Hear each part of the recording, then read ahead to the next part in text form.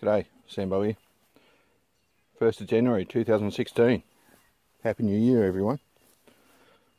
Just a quick look at the garden here. This one here got a bit dry a couple of weeks before Christmas. I thought it was lost. Looks like it's coming back.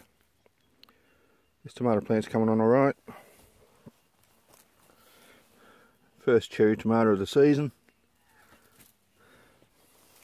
All these tomatoes are self-sown from fruit that dropped last season. When they get going, they'll absolutely take this garden bed over. I've got one apple cucumber plant.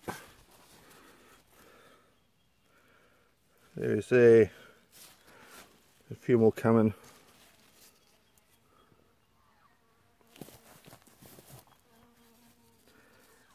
More flowers. Bees are getting around.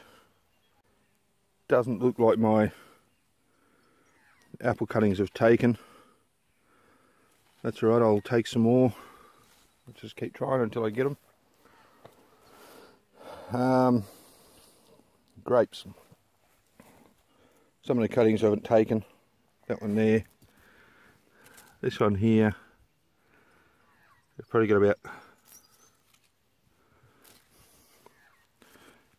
8 to 10 inches of growth on that one. These are sultanas, these ones. This one here's probably got about 6 inches of growth on it. This one over here, not sure if that's Gordo or Flame Seedless.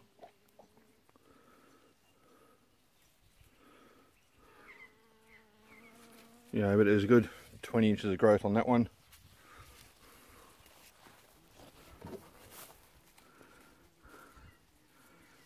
This one here, probably a bit over a foot of growth.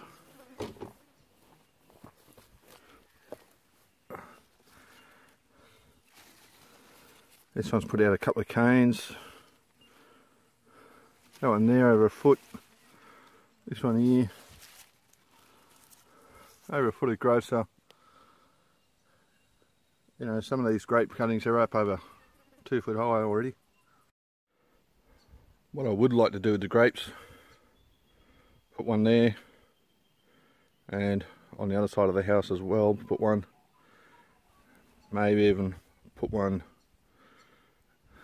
at the base of the veranda, near where the stairs come down.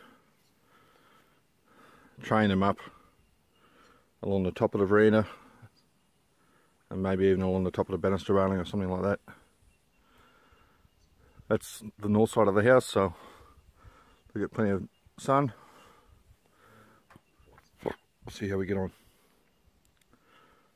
Anyway, just a quick update on the grape cuttings mainly.